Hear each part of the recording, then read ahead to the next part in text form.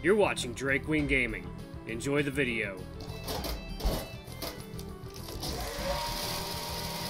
Hey guys and gals, Nary here from Drake Queen Gaming. There's something to me on Twitter, the Gaming Dragon. Today I'm coming back at you another Let's Play episode of Santa Lucia, Nate's Path.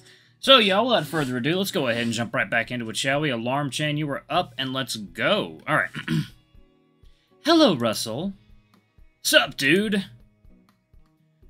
Cutting it real close, guys. Can't imagine how the Aussie would react if he showed up late. Russell puts both hands on his cheeks and widens his stance. Gah! Hey, you look just like him when you do that. The lion shakes his head and closes his eyes. What can I say? I've known the guy a lot longer than you have. I know all his quirks. You joining us again today? Of course. Bastard stole my idea for the playlist. It's like hell I'm gonna let him keep all the credit. He waves his hand towards us and leans back against the wall. Go on ahead. I'm gonna finish the cigarette, and then I'll be right behind you. Alright, see you inside. I push the door and hold it open for the others to come in. Russell's right. I don't think Chris would respond well if half his group showed up late. We should probably hurry. Man, why do I get the impression Russell's gonna cause a scene today? The three of us squeeze our way past several other groups of students rushing to get their next class on time. I have my phone in my hand so I can monitor how much time we have left. Go, go, go! I shove the two through the doorway in the last few seconds before the clock hits 1:30. What? Relax, dude, we made it on time. Once inside, I'm able to get a better view of the room. Unsurprisingly, Carlos is already here and sits with his arms folded at a desk in the front. Man, I wish he'd at least pretend to enjoy being around us. At the podium, Chris fiddles around on his computer while talking to Karina, who's sitting on the edge of the nearby table. I'm glad everything's going well, Karina. Thanks. Did you go to that mix I emailed you about? It doesn't look like he's noticed us yet. I did. It was amazing. I'm glad to hear it. I met a guy named Ahmed who's super good at landscapes. We're hanging out this weekend so we can practice together. Oh, can you reschedule that? Why's that? Nothing bad, it's just... Oh, there's Nate, there's Ben, Nate, and Brian. Eh? Three of us end up walking to the front row before our mentor even notices us. You're all just in time. Who, Brian slips into his seat and leans back with his legs extending out from beneath the desk. Let's get started on today's lesson, Teach. Good afternoon, Chris. Nate takes a seat next to Carlos. I guess we can talk more after class, huh? No need. What I was gonna say is important for everyone. Ooh, I like the sound of that. Karina returns to the desk her backpack is under, and I decide to take the adjacent seat. Just like Monday's session, Brian and Carlos make sure to sit as far away from each other as possible. Now that everyone's here, I can inform you that the service project is this weekend. Gah! I turn around in my seat to watch as Russell makes his dramatic entrance.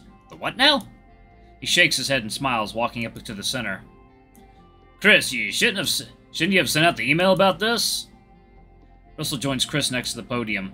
Well, I thought it'd be better to tell everyone in person. Jesus, dude, you were planning to leave them in the dark until now? Don't put it that way. Huh. Russell stuffs his hands in his pockets and chuckles. Good thing these guys have a backup mentor. Instead of bickering, can you tell us what the service project is? Carlos pouts while pulling out his notebook. Right, okay. Since you were about to do it anyway, care to do the honors, Chris? If you take a seat. Ooh, sassy. Could it be that you're starting to grow a spine? Russell walks off and takes a seat a couple rows behind the rest of us. Second, y'all, water time.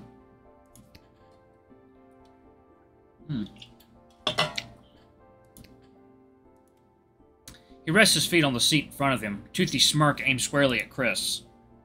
Alright, first thing to cover today is the service project. A core aspect of the freshman seminar program is teaching students how to be active members of the community. On the first weekend after classes start, we have a tradition of sending our new students out to perform a 2-day-long community service project. This is meant to not only teach the value of labor, but to strengthen the bond between students and their mentorship programs. into mentorship groups. Yep, sounds fun. So you're saying we have to do community service this weekend, huh? Why couldn't you just say that? Well... Panda's got a point there, bro. How long did it take you to rehearse that introduction? Or did you read it off a teleprompter? Poor Chris looks like he's sweating bullets. Chris, these are your mentees, not some board of directors asshats. Talk to them like they're people. I suppose you're right. Relax, darling. We don't bite. Okay. I'll tell it like it is, then. This weekend we're required to take a trip together to do community service. It's a requirement that you're going to get graded on it, so... And make sure you're there. I promise it's going to be fun. Oh, God, gag me. Russell mumbles under his breath. That is still not helpful. What time are we meeting? Where are we meeting? Where are we going? Do we need to bring money for food? Carla starts listing off a series of very valid questions. I'm surprised we weren't told about this in lecture this morning. It sounds more like it's the responsibility of the mentors, Nate. Yeah. Maybe I should have emailed you after all. Tell you what, while we're sharing our playlists, I'll get all that info sent to you. Works for me, I guess. I shrug my shoulders. The whole idea of the project makes me roll my eyes, but if it's a class requirement... Perfect! Let's move on to the next topic. I hope you guys had fun preparing your playlists. You guys remember to do that, right? Of course! We're all model students, right, guys? Brian leans forward in his seat so he can look across the rest of us. You make it sound like you forgot, Panda. In an instant, Brian's smirk turns into a scowl. You always have something to say, don't you? Now, guys, let's try not to fight again. Whatever. He slumps back in his chair. Don't worry, Chris. I'm pretty sure we all finished the assignment. Good. I have my laptop set up for this, so if anyone would like to present first, come on up. A wave of silence falls over the room. Anyone? I knew we were going to share these, but I didn't think it would be like this. Russell sighs and stands up from his seat. Are you really this clueless? What do you mean? That's how I know you don't understand the purpose of this assignment. Figure since you weren't the one who came up with it. You're being really unfair right now. Is that so? He pauses for a moment before continuing. Okay, change of plan, guys. Instead of sharing with everyone all at once, how's about we pair up and share one at a time? I think I prefer that, yeah. Works for me. Then it's settled. Everyone follow me.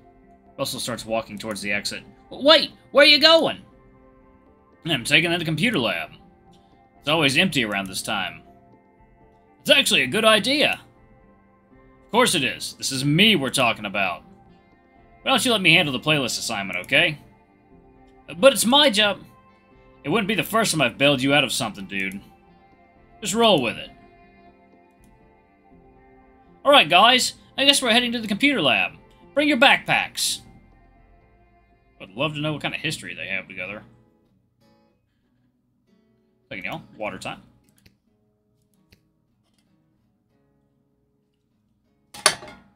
Alrighty. Russell leads the way up to the second floor. He wasn't kidding when he said the lab isn't occupied at this time. After turning on the lights, I can tell not a single computer is active. Whoa, I didn't realize your computer lab was this big. I wasn't aware psychology students use them much. First of all, there are communication students in here too. Second, you have no idea how much writing we have to do all the time. I know some overachievers who spend their entire afternoons in here when classes are done. Chris walks up to one of the vacant computers and takes a seat. The monitor resolution looks a bit small, and these headphones are ghastly. He holds up a bulky pair that hardly seems the most species neutral. You can't be serious! These things are running Windows 8 still? If I get the lab admin's permission, I could have these things running 10 in a couple hours. Okay, nerd, don't get carried away. We have an assignment to cover, don't we? Sorry. He jolts up from the chair and straightens out his jacket. Alrighty, let's get to it. Nate, you can close the door. Nate, can you close the door behind you? Sure thing, darling. So, we just sit wherever? Let's stick with the back row, okay? I think we're going to be moving a lot between computers. Fine. Without another word, Carlos takes a slot at the closer end of the row. We just plug our thumb drives into them, right? That's correct! Assuming these hunks of junk actually have USB slots. They do, smartass. Oh. Well, in any case, find a computer, everyone! You're right, these things are junk. The school must have got a good deal on them. Huh. Two of them hover over me while we try to get the computer I choose to turn on. Can't I just take one of the others? Well, we're all so cozy in the same row, though. God, it runs slower than my fat top with loads of porn saved on it. Don't say that in front of them. Come on, they're adults, too. Y'all know what porn is, right? He takes a step back and addresses the rest of the group. Surprisingly, he only gets blank stares, even from Brian. Tough crowd. Oh, here we go. Finally. When the desktop finishes loading in, we're given a glimpse as to why it's so slow. Oh. Huh. Russell leans in to get a closer look. Seriously? And maybe comparing it to my laptop isn't so wrong after all. Hey, let's just delete all this real quick. Chris pushes me aside slightly and takes control of the mouse, highlighting all the saucy files and promptly deleting them. I'll forget the desktop image. Who would do such a thing? Don't look at me. He flips his hand in front of him and struggles to hold back a laugh. Heh, probably some prankster who thought it would be funny. Wait, hold on a sec. I'll delete that one, Chris. Why not? It's actually kind of hot. Kyle, you're such a pervert! In an instant, the file disappears from the screen. I feel like I should be compensated for this. Once the files are gone, the recycle bin is emptied. The computer seems to run a lot smoother. Chris and Russell return to their seats and begin explaining the assignment. Ah! I rub my forehead. That headache hasn't gone away. Does everyone have their login information for their playlists? Yuppers. I just made mine public. Ooh, smart girl. Can't say I like logging into these myself. Russell, would you care to do the honors? What? As in, you want me to run the assignment? You're the one who suggested we do it this way. You seem to have a plan. Thanks. I didn't expect you to just hand over the reins like that. He puts a hand to his chest and bows. Second, y'all. Water time.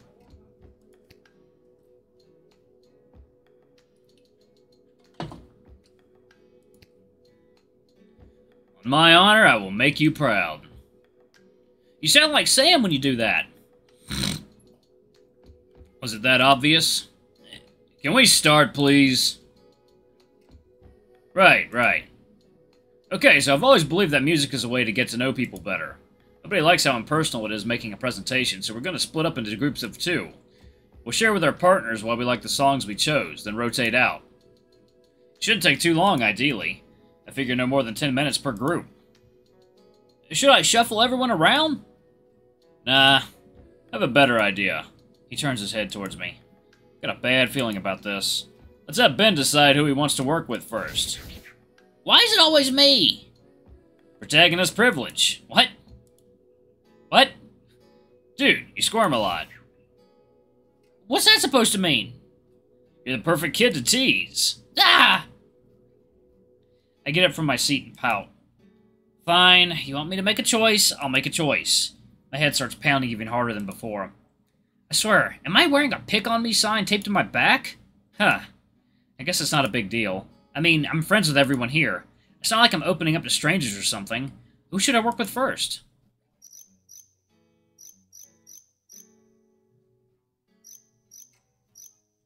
Yeah, is that Nate? That's Nate, okay. Alright. Using the table as a propeller, I wheel myself next to Nate. Nate shoots me one of his trademark smiles. How delightful! I can't wait to get started. Well, that's more or less what I expected to hear coming from him. You're really into this, huh? Of course. Don't you find this exciting? I take a look around. The others have already gotten into pairs and started exchanging playlists. Nate has already started preparing his first song. Exciting isn't really the first thing that comes to mind. He turns to look at me, confused. If anything, I find this less exciting and more awkward. Nate purses his lips and pouts. Oh, Ben, I think this will be fun. He takes a moment to reflect before talking again. I won't force you to do it if you don't want to, however. Alright, guys and gals, I'm going to go ahead and pause it right there. Thanks so much for watching. Don't forget to like, comment, subscribe, ring that notification bell. Leave a super thanks or tip if you can. It always helps. Until the next video, I love you all. I'll see you next time. Bye-bye.